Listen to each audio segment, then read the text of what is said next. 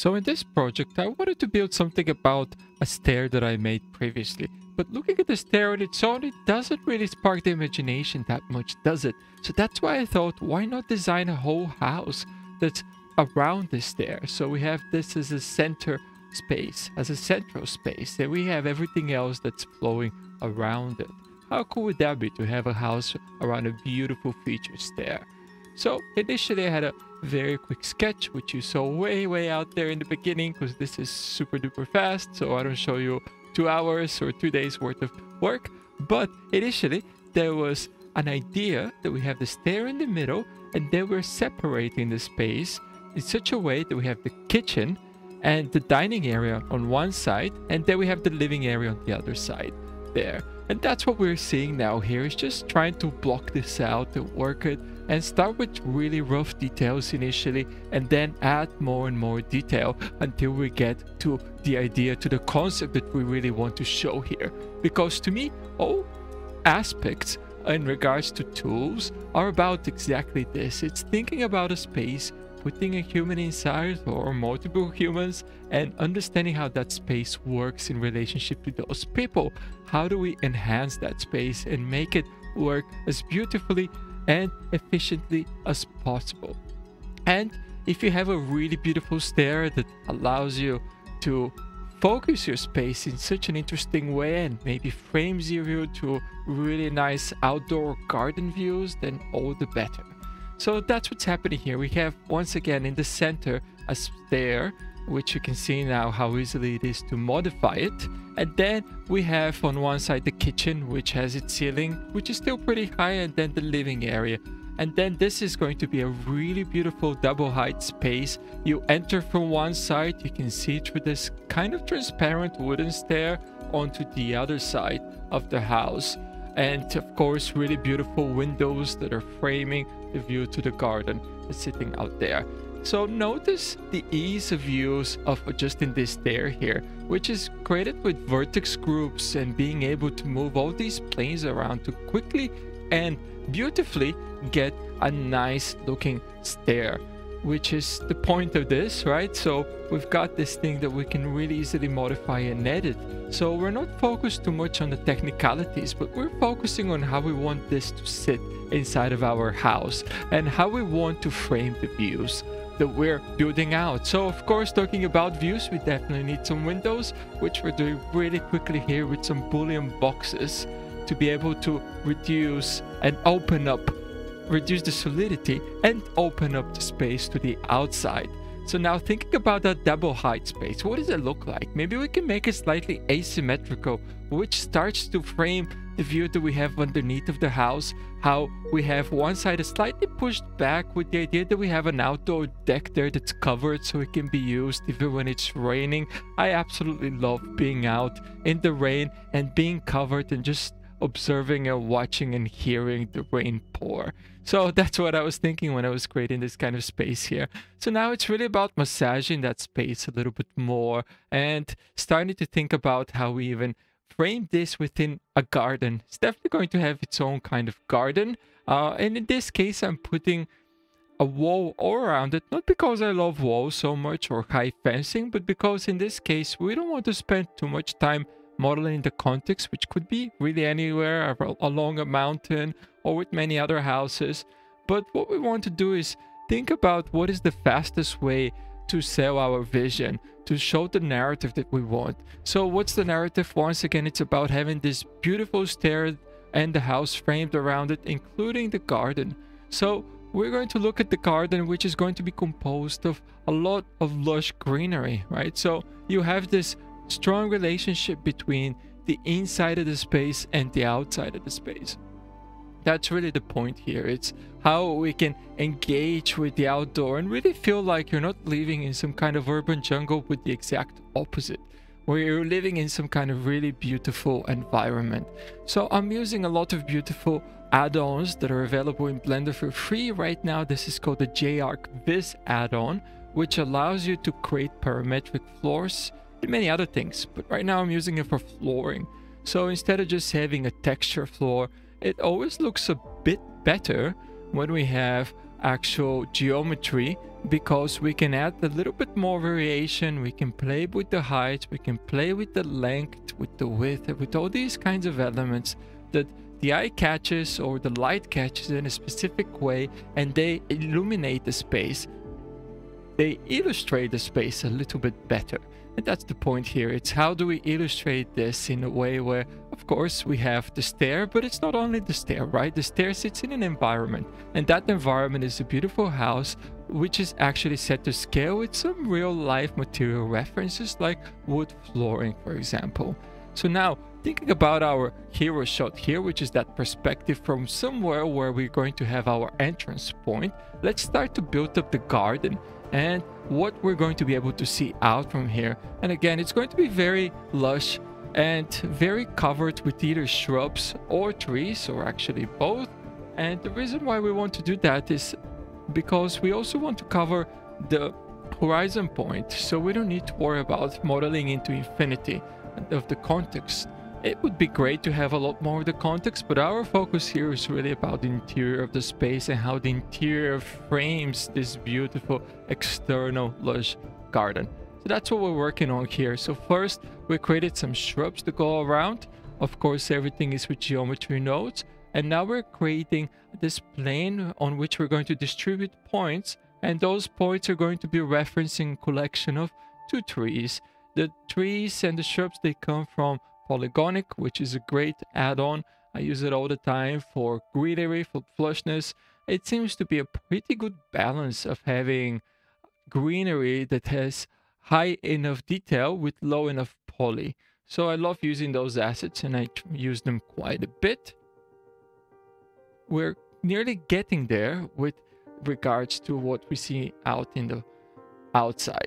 So the next thing we're doing is building out the fence in a little bit more detail with geometry nodes. It's going to be quite simple.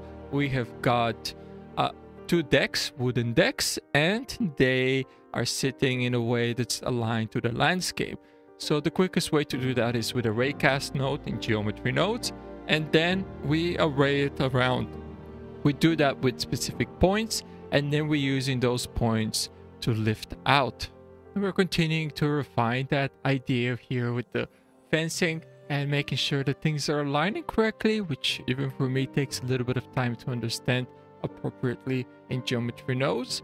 But once we do, we move the things as they should be, and then we have this magical fence. And of course, the beautiful thing about geometry nodes is that if we're careful of how we build our elements, we should be able to reduce them fairly easily. So I wouldn't have to create this kind of fence again, or if I do, it's very easy and straightforward enough that we can just keep doing it. It's time to do a test render just to see how things are going and whether we have things framed in the right way. So it's always a good idea to save, and then I go into Krita and really quickly sketch things out. Could do it on an iPad, but I have found that it's much quicker to work on one device. They have to go on cloud drives and things like that to move things. So here I'm just putting very simple notes about window framings, about how we make that stair even more refined, about adding all these extra bits of details, maybe pushing this bit out, the landing of the stair, adding kitchen cabinets on the top. Just very straightforward and simple notes. And then thinking about our handrail and how can that be an extension of the other elements. So first off, we need to adjust our stair a little bit here. And that has to do with moving some of these planes around to get them into the right position. And then orienting some of the other elements. So next on, we're moving with the windows, and they're pretty straightforward. We start out with planes, and the easiest way to do it is, because we already have the exact sizes which come from the Boolean boxes, is to use those Boolean boxes, subdivide them a couple of times so we have separate windows, position them in the right place more or less, isolate then everything, and then start to assign materials and then inset, right? So that's the very quick way to do it. Of course, there's one limitation of that, which is that the external ramp is a little bit thinner than the middle ramps, which in reality, if you look at the windows around your house, that's not the case, but that's okay, because we're not aiming to achieve complete realism here. We're only aiming to achieve enough for us to understand what our story is and how we're framing the home and how all of those elements help. So of course, a little bit more realism does help, but is that the best place to be spending our time and efforts, or is it somewhere else, like which is of adding more elements and refining more of the stair bits? Let's add materials for glass, and that's a very simple material, just the principled BSDF with transmission turned to nearly 1 and lowering down the refraction rate to something like 1.1. Next up, it's about the stairs and adding a little bit more detail and trying to figure out how we can position these and how we can unwrap them as easily as possible so we have a material that looks less stretched. Once we're done with that, then it's time to move on with the kitchen and adding that extra level of refinement by adding up the kitchen cabinets, putting that baseboard around so it feels a bit more realistic, subdividing and then adding cabinets with inset tools, so not too different than the way we were doing the windows, except this time the middle bit comes out instead of the edge bit coming out, then extruding all the other elements a little bit and creating a countertop that we can use. And then we have this beautiful island there, and again, just thinking about the overall composition and what we can enhance it. So the space is pretty big. This is not a small space, but it's the kind of space that can do a justice to this type of stair. So we need to fill it up with things. And Sketchfab is one add-on that I find quite useful to be able to get a lot of online assets. Now, the only iffy bit with Sketchfab is that sometimes things coming at the wrong scale or the wrong position, there isn't that kind of security check onto it. So it does take a little bit of more time. But if you have some unique items that you're looking for, like piano, it's the best place to get them. So continuing with our beautiful refinement here and just keep adding more and more details. So one of my favorite add-ons that I use is Interior Essentials because it's a fairly decent library. I do wish there were some more variations on the couches, non-velvety things, and for the most part it's excellent and I do use it quite a lot, and it's the perfect thing to start adding a little bit more pieces and things around. Now this table I've got from Geometry Nodes. It's a setup which makes it much faster with a lot of things that happen on top of it, and this island is an appropriate size with the kind of very generous space that we're dealing with here. So let's create a very dumb duplicate of our stools, and now thinking about the upper part of the kitchen cabinets. So we duplicate the bottom part. We isolate only one side because we have on the right hand side windows, so we probably wouldn't be putting cabinets over the windows, and then it's just adjusting them, moving them to kind of build down, leaving about, you know, 0.5 meters space between the countertop and the top cabinets. And refinement. I mean, from this point on we have really the basics set up, and it's really starting to feel like the kind of space that almost built around this beautiful stair. Can it be more incorporated within more of the elements? Definitely. But for right now, for the limited time that I've had to produce this, I feel like the space is doing this stair the justice, which is a little bit odd when you think about it, isn't it? It should be the other way around, like the justice of the stairs to the space instead of one way or another. Anyways, it does work pretty well. So at this point, I duplicated some of the stairs. I think some of the video got lost, or I forgot to record or pause it, or it got some kind of error, so you didn't see a little bit of this part, for which I do apologize. But this is showing a good overview. I was struggling to think of how to customize the steps a little bit more. What I came up with is duplicating the steps and having half of the width, so then we can use one part of the width. It does what the stairs need to do to be supported, which is one part goes down, the other part goes up, and then we have the second bits of the steps which create the handrails on one side, and they create these kind of decorative very small shelves on the other side of the steps. Continuing on with adding a lot more detail here, we've got more elements coming in from Interior Essentials like art, paintings, all these kinds of elements. Doors, very important for the up. We're not going to worry about modeling the bedrooms because we won't see them. That's not the point. The point here is really about the stairs. And always going back to our reference image reference shot and seeing what can be seen from there, because that's how we model and that's how we kind of organize our whole scene, is from what we can see, because we don't want to spend too much time modeling things that don't enhance our story from the image, don't enhance that composition. So more elements from interior essentials, it's just whatever it's easier to grab around and add that extra level of realism and detail. Not really realism, because we're not going for auto realism here. We're going for having a good sense that this is a home that's being lived in. And how do we do that? It's by adding all these extra bits and bobs that are sitting around that enhance that sense of a home. Otherwise, it's a dry house, almost like something that architects can definitely imagine, perhaps, or I hope they certainly can if that's their own creation. In this case, it's my creation, so even without any of the interior elements, I can sense how the space would work and what works well in what area. So now we enhance that a lot more, a lot further, by adding all these extra bits, cups, cutlery, ovens, you name it, right? So chairs, the Barcelona chair are classic. Who doesn't want to see that? Maybe it's almost too much. And then always going back to our reference point, seeing what we're missing there. Where do we have like a big gap space, big empty space? If you look around your own house, or if you look around any house, you barely have a lot of empty space, right? It's usually filled with stuff.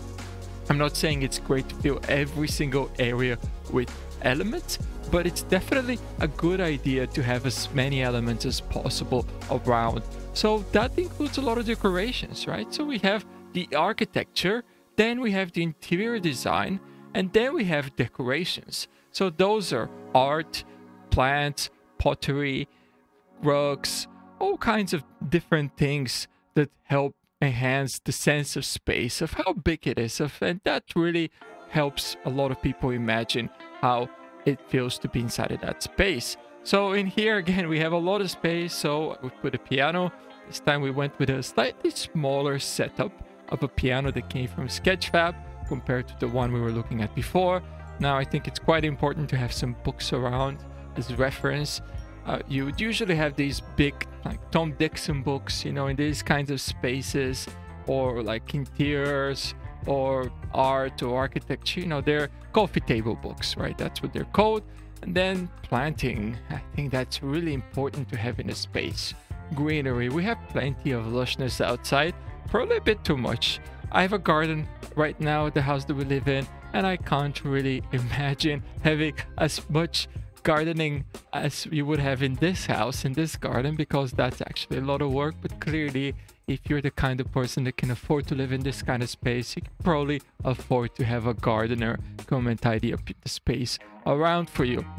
So back to the interior elements now. So that space underneath the stair, it's a bit of a strange space. We don't want to fill it up with too many things. At the same time, we don't want to have it empty, because when we look at our reference shot to the left over there, it looks really empty. So why not fill it up with some more plants? I think there's something that people always love to see. They give a good reference, and they're not competing really with the architecture, because there's something quite different. The only element that could be slightly competing are the geometrical boxes, the planters, which they sit on. And I did do a second version for my patrons and for Gumroad, where I can't really share these assets that come from these paid libraries. So I did it with items that come from Creative Commons libraries, mainly Sketchfab. So there is a second version of this, which you can check out in the links below if you're interested in, or you become my patron and you can grab it along with many other things. And now back to this, we keep adding carpets, rugs, whatever you call them in your country. We add light pendants. We find all these kinds of elements that really enhance the space. We have this double height space, and I think track lighting would be perfect.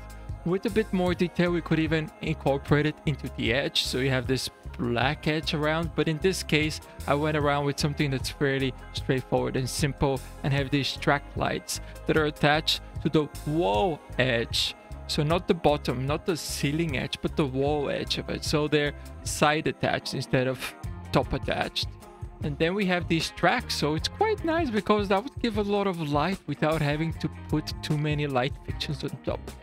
And now that I'm thinking about it retrospectively, they're slightly randomly positioned, but perhaps every second one could be pointing up, so we wouldn't need any more lights on top. We could benefit from some kind of interesting chandelier on top of the stair, now that I'm again thinking about it retrospectively, but this is doing a pretty good job. So time for another test render.